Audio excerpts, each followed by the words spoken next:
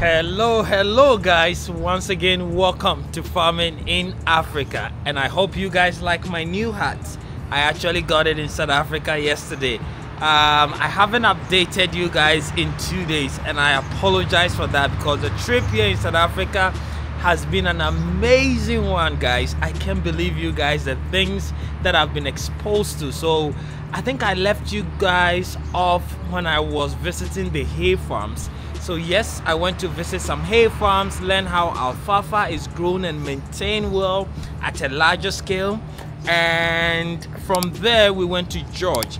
And as you guys know, I've been preaching about artificial insemination, right? And you know, I was here with Godfred in South Africa, who was coming to study artificial insemination.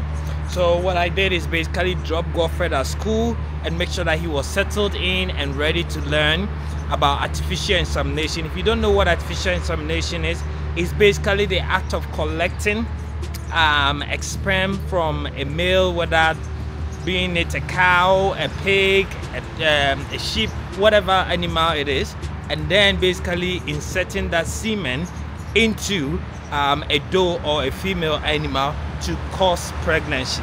So we know that we've been trying to crossbreed, but bringing these breeds, especially the South African breeds, into Ghana are so expensive and so much regulations, and therefore the easiest way and fastest way for us to multiply this breed is by doing artificial insemination, and that's why Godfred is here to do that.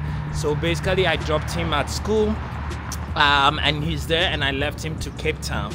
And Cape Town I met with another food nutritionist where we went into a lot of conversation around how to improve livestock feed, the nutrients and chemicals that is needed. And at the moment we are sending samples from Ghana to South Africa to be tested. So we want to know what is the nutritious quantity or volume in corn, what is the nutritious components in our wheat bran, in the sementia grass, in the soya that we are going to add, and everything. So once that's settled, then we can really plan the components of the feed, right? So that's what we did.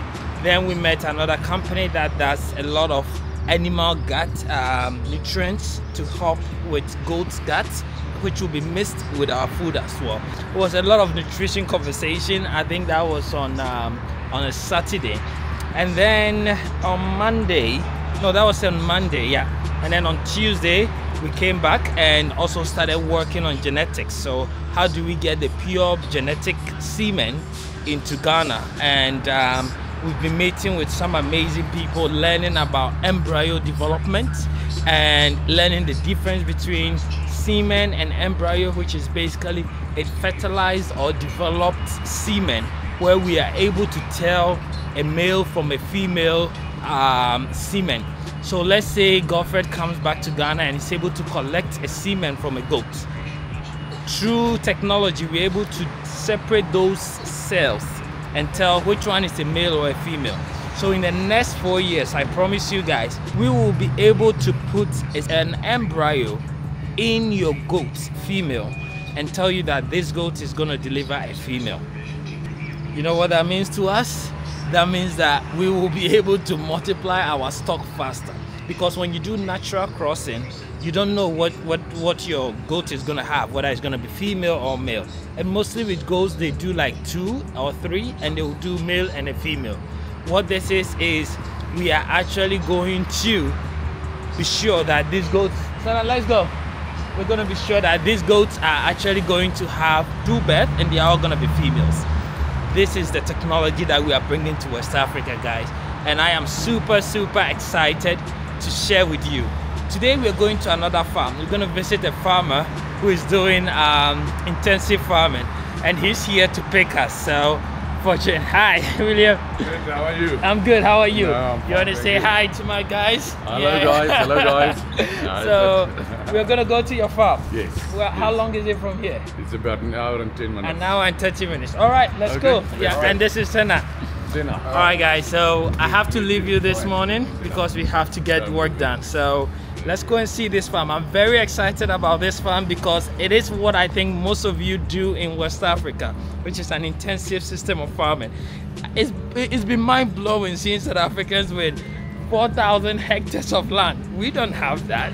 So I'm trying to connect with farmers that have lesser land and are doing something similar to what we are doing. Let me show you this, guys.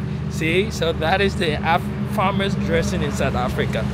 I don't know, I'm pulling up the West African dressing here too. I don't know if you guys can see me, but yeah, man, fun times. I'm very excited about this farm. So we're gonna get into his pickup and basically drive away and keep you guys updated. So tomorrow I'm gonna share more information with you and give you more updates on what happened in this farm and what we're doing there.